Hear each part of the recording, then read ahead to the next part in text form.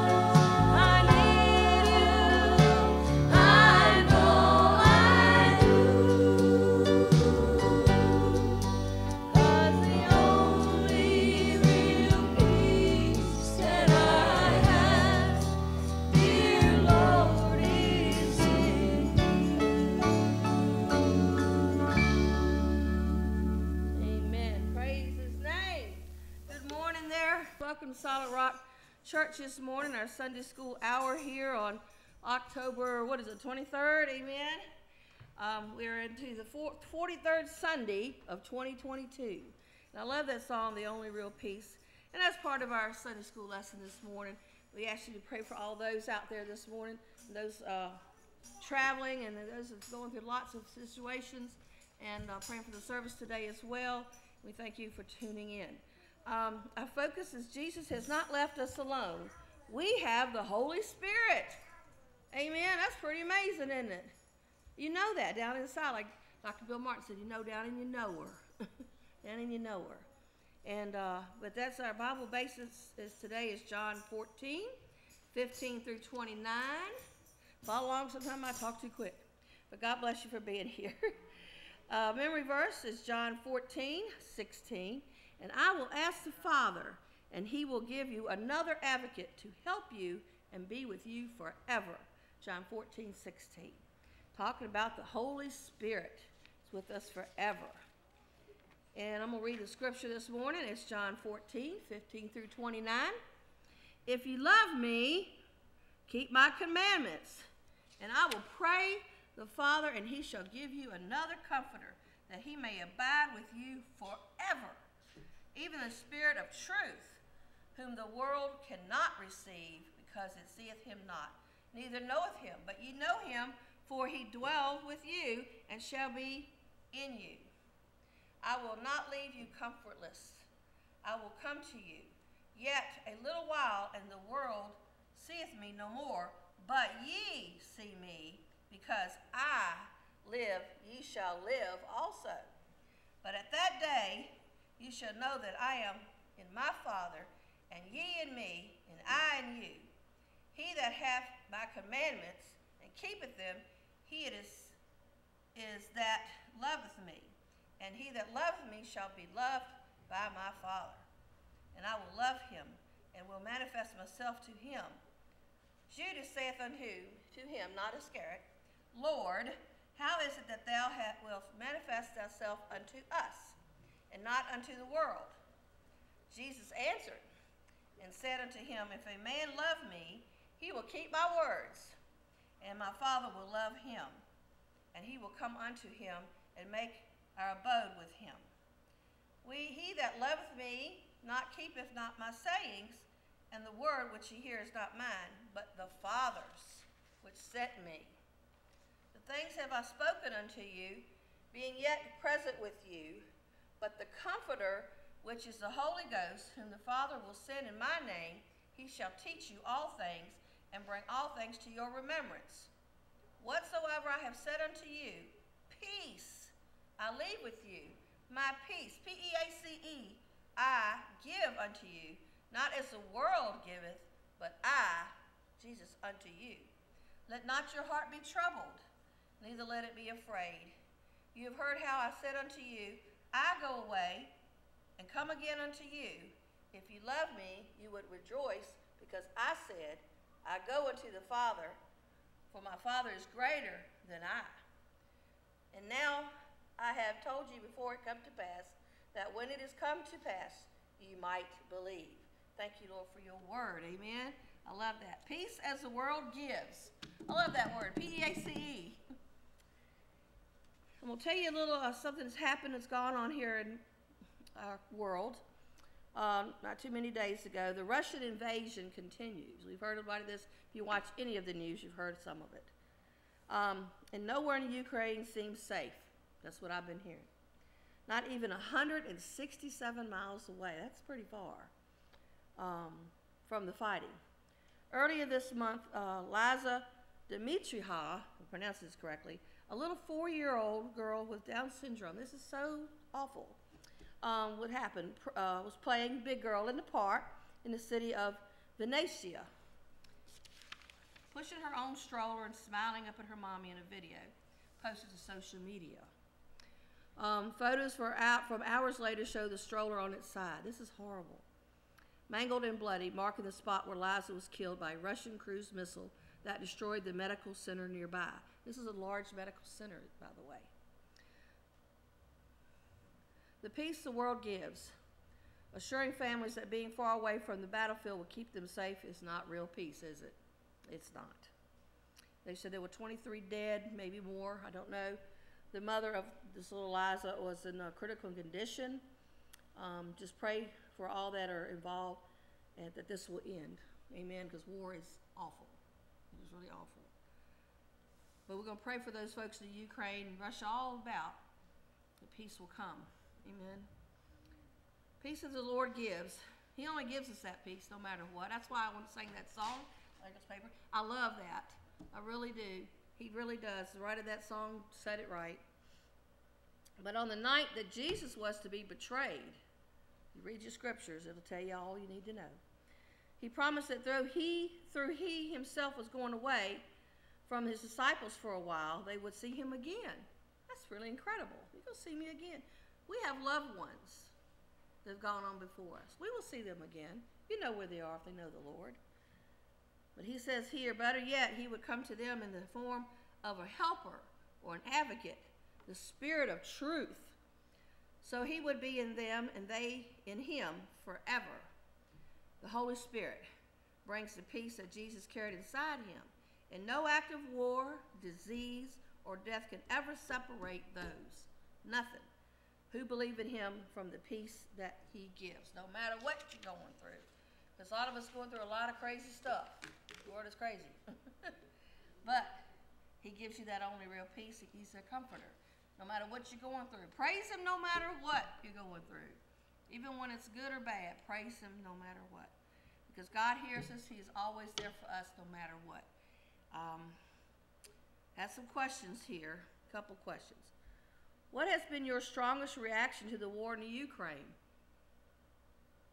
I know a family, a dear lady named Patsy Blanchard, she's gone on with the Lord now, and she ministered there to the Ukraine as a missionary.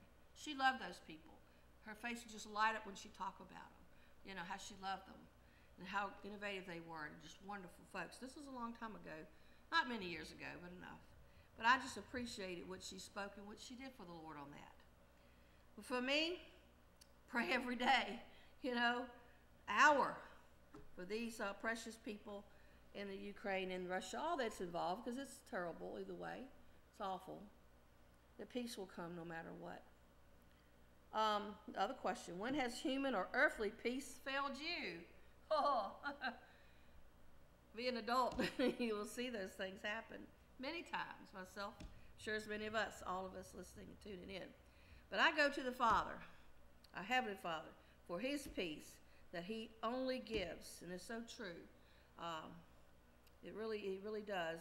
I was looking at, Dave and I, Cash and I went up to the Humpback Bridge there in Covington, Virginia.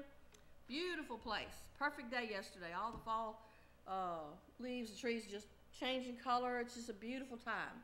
Perfect weather. Thank you, Lord. Wasn't too windy or freezing or anything. It's actually jacket is all you need. It's wonderful. So we rode up that way and enjoyed the day and walked around the Humpback Bridge. And people go up there and they ride on anywhere they can. It's all wooden bridge. It's an old bridge. It's very old. And I can't remember all the age and things, but it's wonderful to go there. In the summertime, a lot of the people go there and jump off the side of this, a big river creek kind of thing that's going down under this bridge, wooden bridge. And the kids are jumping in there and adults. It's a great place to take your kids and family. Or you go there and picnic. It's just wonderful. And it's very simplistic there. And so we walk around and get all these, like, I love so-and-so forever.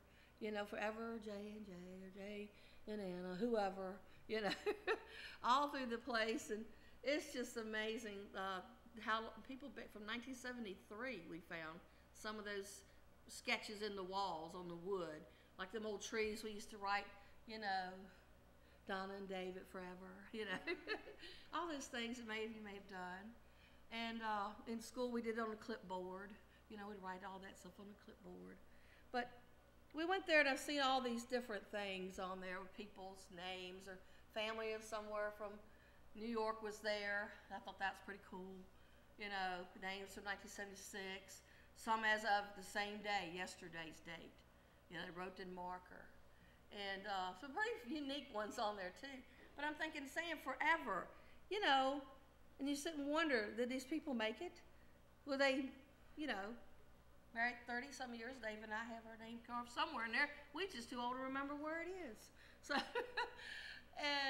but we said, we know we put it there almost 30-some years ago. 37 years ago. Didn't really matter, but it's all okay.